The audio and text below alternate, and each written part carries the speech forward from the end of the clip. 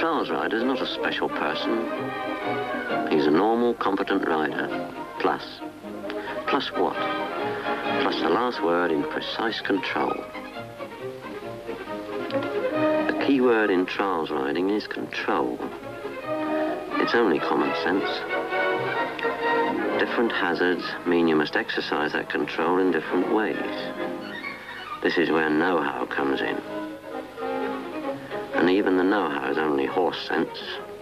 Common sense and control, that's all. And you'll be home and dry. Control begins with the machine and the man. They'll be together soon enough. We'll start with them separately. First, the machine.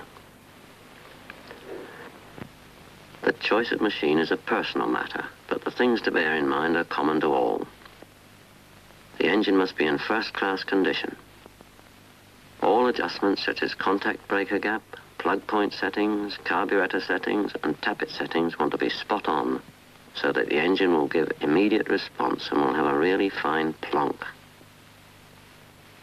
Make sure your clutch takes up really smoothly. Chains should be correctly adjusted. This should be done exactly as per maker's book, for they have a hard job in front of them. See that your brakes are perfect. They should both work freely and not bind. Now for the controls themselves. Every cable must work smoothly and freely. The twist grip should work smoothly but not shut itself off. This is going to be your most important control. Again, the stiffness of the ignition control should come from the adjustment of the lever. And place it exactly to suit your own thumb. The valve lifter should be precise in movement and well positioned. You're going to need some very dainty clutch work, which you can't do with the tips of your fingers. Make sure your hold allows you to reach the lever with the knuckles. This goes for the front brake too. If, however, you can't get a comfortable hold and reach the lever properly, then here is one simple solution. A rear chain link. You'll fit the rest of it naturally. The foot brake should work smoothly, of course, but make sure it's also set so that it can be operated smoothly. You shouldn't have to lift your foot. Merely rotate it round the rest, as you'll often have to use the brake standing up. Now, riding position. The bars should allow you ample leverage with a comfortable reach and a natural set for your wrists. Not at an awkward angle, but like this. It's worth a bit of experimenting. Experiment as well with the position of saddle and rest to get a good natural grip on the tank, with a comfortable rise and fall to the saddle. Your legs are your best suspension units and you'll use them a lot. So make it easy for yourself. Now for protection. All machines need some, if only a crankcase shield. But it depends on the type of machine and how you personally feel about it. It's elementary to make certain that water can't get where it's not wanted. But you must make up your own mind whether protection or accessibility helps your morale most. Just a word about riding kit. Good stout leather boots will keep the water out, whereas rubber boots soon let in rocks and footrests and things. Suits are a personal matter, but make sure yours is waterproof. Otherwise, when you're sitting in water, depression will set in very rapidly. But do get a suit that can breathe, or you'll be doing the course in a Turkish bath of your own sweat. Most of us wear a neck towel. Half a baby's terry napkin, designed as it is for absorbing moisture, does the job very well. The other half is a useful dry spare. Good safety glass goggles, I find, are cheapest in the long run, as plastic ones scratch too soon with frequent cleaning. Good flexible leather gloves are preferable to flimsy chamois. And if it's really filthy, I've got a pair of overmitts. All that can be said about equipment is it should be adequate. What's adequate? It depends on you. I carry a plug and a plug spanner, some chain spares and a rivet extractor, a decent screwdriver, a tire lever and a gauge, a spare inner tube, few spanners. Oh, and some anti-misting tissues for my goggles. It sounds a lot, but it folds up small. Some people take along a young workshop. It depends on how you feel. And where do you keep them? I don't use a toolbox. It takes time to open. But I do put them where I'm not likely to fall on them. Well, you don't want to damage them, do you?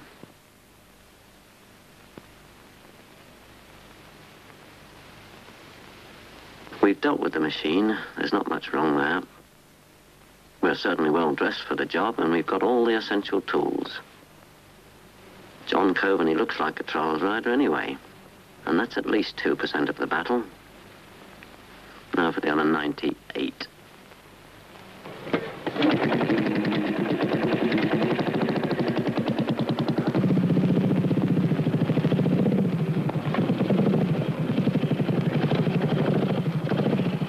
A trifle untidy. And now let's see an expert, Gordon Jackson, with the machine under perfect control all the time.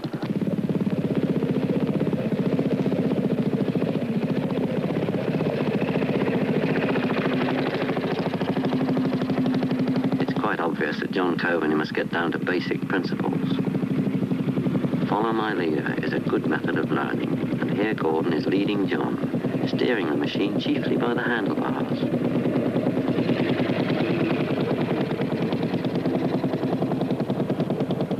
John is more or less upright, legs slightly bent, and he is concentrating on the surface well in front of the front wheel.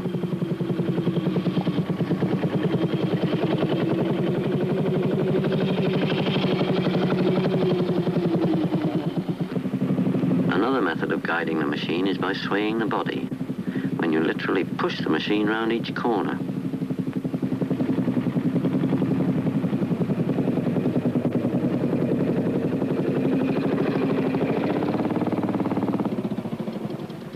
Here's John trying the same method, but without the same degree of control because his knees aren't gripping the tank.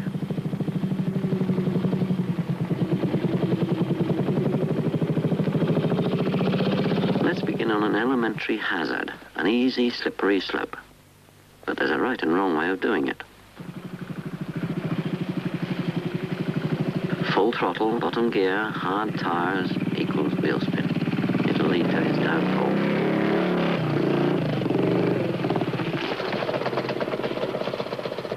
Now with Gordon, soft tires, second gear, and intelligent use of the throttle prevent the wheel from spinning.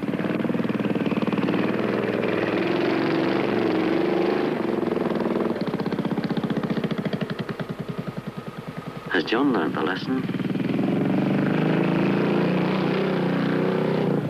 Yes. Ruts are favoured by trials organisers. This one is dry. The problem is one of balance and keeping on line. Here comes John.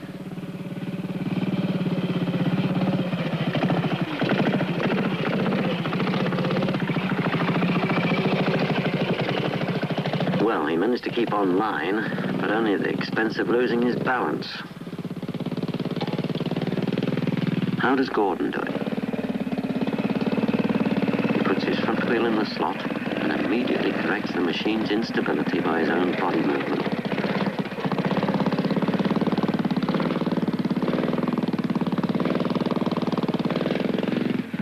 Now for John again.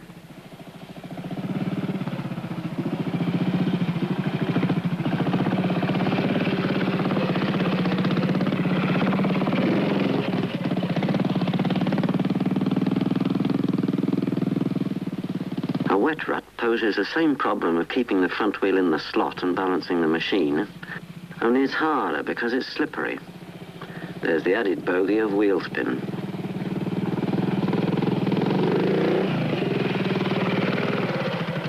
Watch Gordon.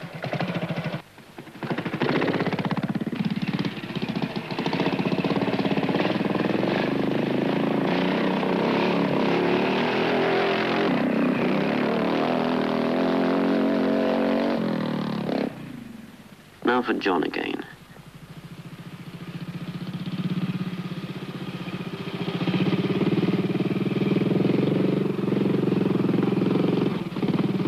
approach seems a bit too cautious. Yes, it was. Not a bad effort, though. Now let's see how John manages a steep slope. For a start, he's approaching much too cautiously. He'll never make it. But having failed, his biggest mistake was to lift his clutch.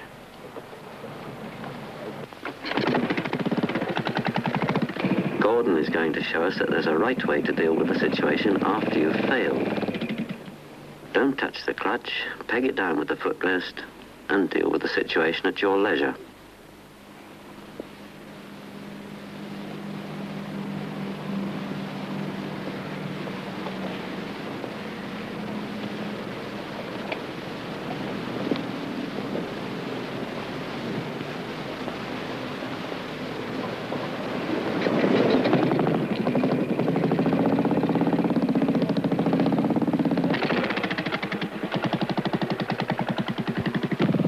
John's bright. He's clearly not going to take it too slow again. But this is ridiculous. Punishing himself and his machine quite unnecessarily, and no control at all. Let's get Gordon to do it properly.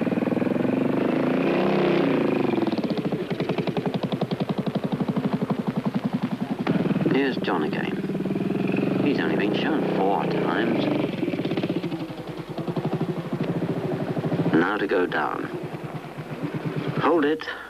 How wrong can you get?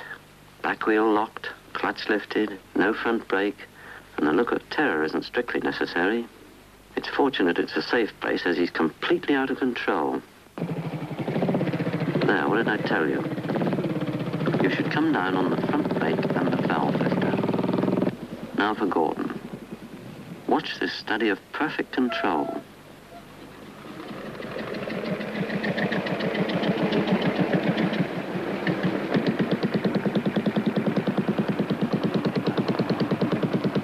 With the know-how, John is much better.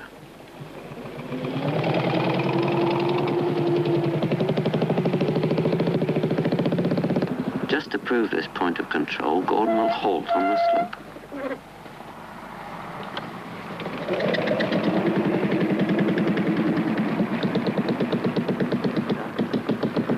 This tight rising turn should present no trouble.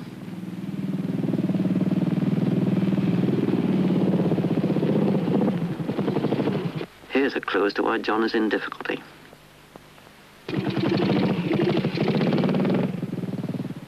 Gordon's turn now.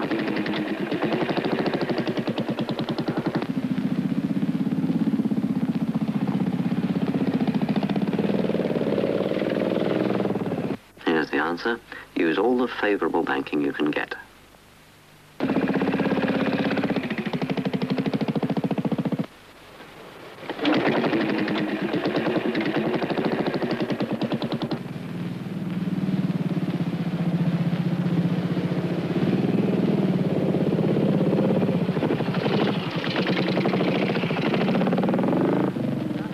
This is not just adverse camber, but slippery too.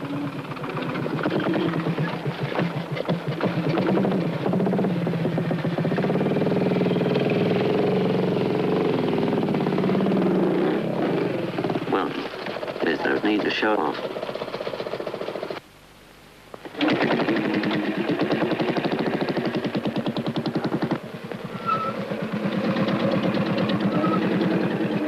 A very gentle, controlled descent, allowing precise placing of his wheels and great delicacy of throttle control together, make the next ascent possible.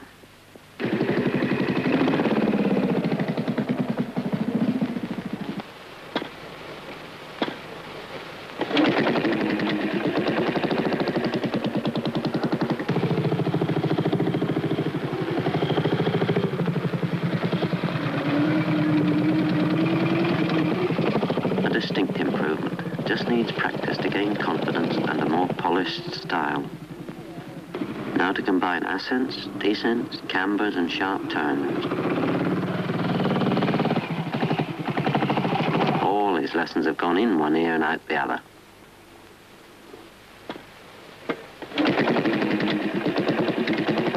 Listen to Gordon's throttle control and notice the precise placing of his wheels.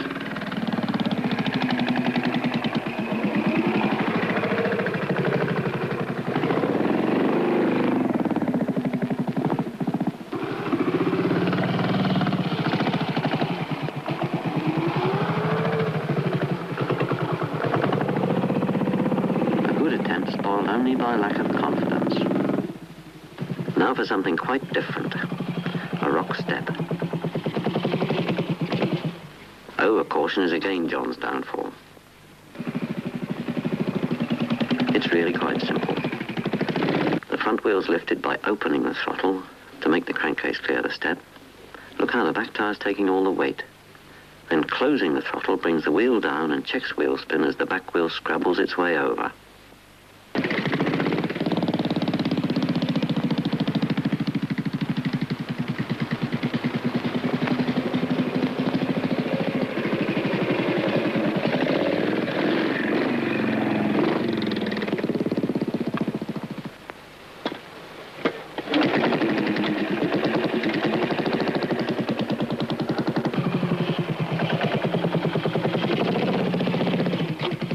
Quite professional. An inoffensive stony path is liked by trials organisers because it sets a nice problem in throttle control, balance and navigation. The secret is in complete control all the time, so as to choose an exact path, avoiding as many of the obstacles as you possibly can. You do it by discreet use of the throttle.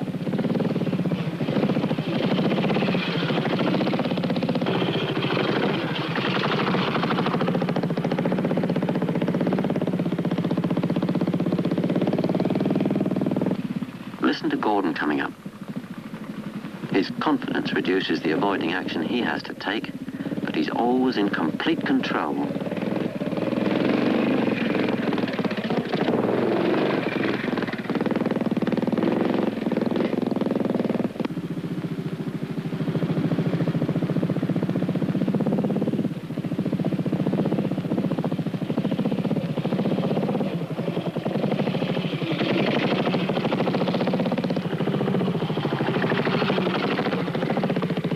John's learnt the lesson well.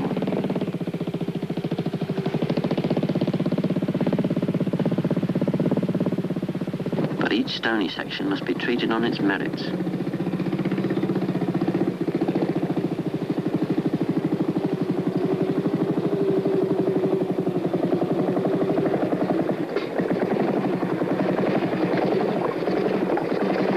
John is trying to pick the precise path that stood him in good stead before. It's clearly done him no good on little rocks. Watch Gordon.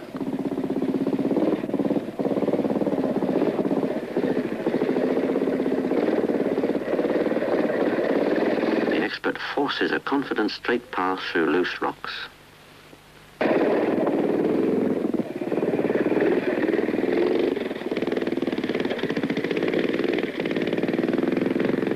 John has a go once more.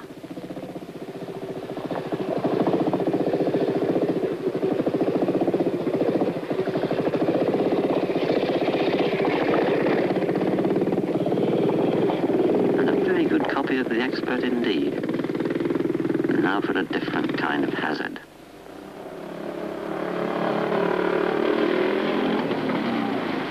There, he's drowned his engine.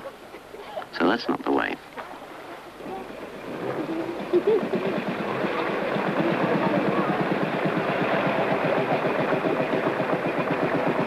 It's maddeningly easy when you know how.